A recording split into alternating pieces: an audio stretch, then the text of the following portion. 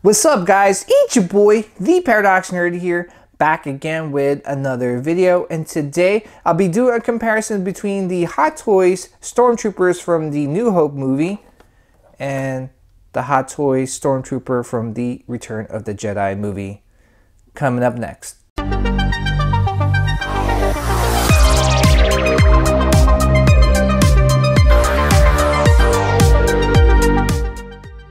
Welcome back guys, thanks for tuning in.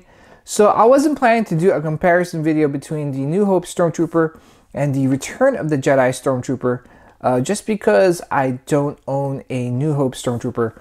But fortunately enough for me, I have a friend that actually lives close by and was kind enough to let me borrow his New Hope Stormtrooper 2-pack, which is actually brand new. He's never opened it and he's kind of like kept it up in his attic for quite some time now. I'm kind of shocked that he's never opened it, but yeah, I'm going to be the first one to open this box and kind of check out what's inside. So shout out to you, Vader Undershorts. Thank you again, man, for letting me borrow your Stormtrooper 2-pack to do this video. But yeah, so I'm going to unbox this bad boy, take everything out, and do the comparison video. So I'm actually really excited. But before I do this unboxing, I just want to give a really quick shout out to the best Hot Toys podcast out there, 6 Scale Scavengers. If you guys are looking for a really awesome Hot Toys podcast, please check them out. All right, let's open this bad boy now. And underneath is the cover slip art. And it's just a picture of both Stormtroopers. And man, wow, that looks awesome, guys. You get a tall Stormtrooper and I don't know, a shorter one. Right, let's check this Stormtrooper 2-pack out. Oh my gosh, it's really hard to take this out. Wow, that looks really awesome, guys. So you get like, I believe this is a DLT rifle. I'm not too sure, could be totally wrong, but man, you get a long-range rifle. You get the E11 blasters, so that is pretty cool. You get a pistol. Wow, you get quite a bit in this this 2-pack. You get the thermal detonator canister.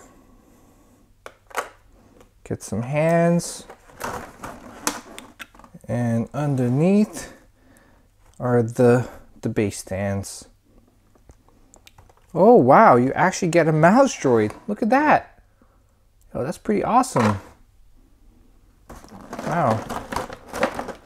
I wish I'd never missed out on this 2-pack. Alright, so let's take out the taller one and do the comparison video. Alright, so let's check out the differences between both Stormtroopers. And as you can see and tell right away, the helmet design is probably the #1 thing that's different between the both of them. In the Return of the Jedi version, you can see that the helmet is definitely skinnier, longer, and definitely more weathered than the New Hope version, where it is shorter, wider, and definitely a lot cleaner looking. In the Return of the Jedi version, the helmet brow is definitely darker than the New Hope version.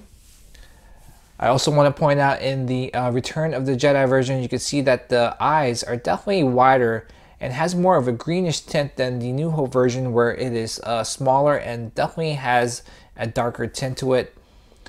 And I want to show you guys that the vents, or the nose vents, are definitely different from each other. In the Return of the Jedi version, you can see that the nose vent is definitely darker than the New Hope version. And as I turn it to the side here, you can see that the side vents are definitely different in design. In the New Hope version, you can see that the vents are definitely skinnier than the Return of the Jedi version. And I wanted to also point out that these clips here, you can see that the clips here has like 3 stripes as opposed to the clip on the New Hope version where it has 1. And again, you can see that the Return of the Jedi version is definitely more weathered than the New Hope version. And in the back here, you can see that the vents are again different from each other. Moving down to the chest and torso area, you can see that there are definitely differences between both armors. In the New Hope version, you can see that the chest armor is definitely wider and smoother than the Return of the Jedi version, where it is skinnier and has this like trim here in the bottom of his chest armor. The torso armor has like more buttons on the New Hope version than the Return of the Jedi version. I also want to point out in the New Hope version, the belt is definitely cleaner looking and has like this buckle here in the middle, as opposed to the Return of the Jedi version, where it is definitely more weathered and it's missing that buckle in the middle of the belt. As we move towards the back here, you notice that the Return of the Jedi version has more of a defined look because of that trim that goes all around the backside of the armor, as opposed to the New Hope version, where it's missing that trim and kind of giving off that smooth look to it. I also want to point out, you see this top half of the armor here kind of hanging over the torso armor. You don't get that here in the Return of the Jedi version. The gun holster is in the back right side of the Return of the Jedi version, as opposed to the New Hope version, where it's in the back left side. And last but not least, the leg armor. And in the leg armor, the things that I noticed that's different is that in the New Hope version, it is completely clean looking, as opposed to the Return of the Jedi version, where it's weathered all around the leg armor, including the shoes.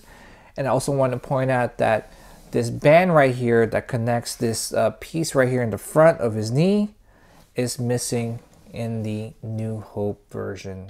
Alright, so I took out the E11 blasters and the thermal detonator canisters just to see if there's any differences between the two versions. And as you can see with the E11 blasters, there are many differences between the two guns from the two movies. You can see that the scopes are different, the barrel is different, the mags are definitely different. You can see that New Hope version is definitely bigger than the Return of the Jedi version. I mean, there are many differences, so I just wanted to name a few of them. But yeah, they look way different.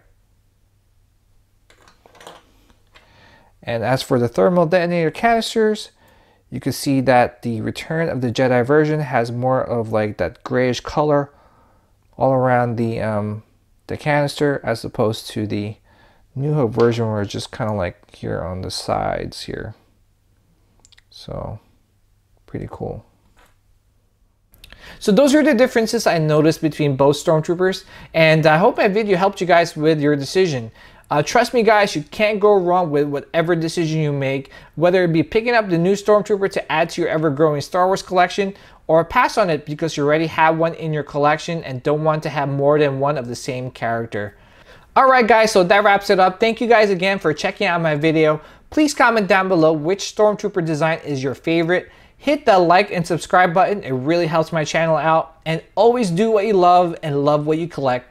Take care guys, and I'll see you guys in the next video.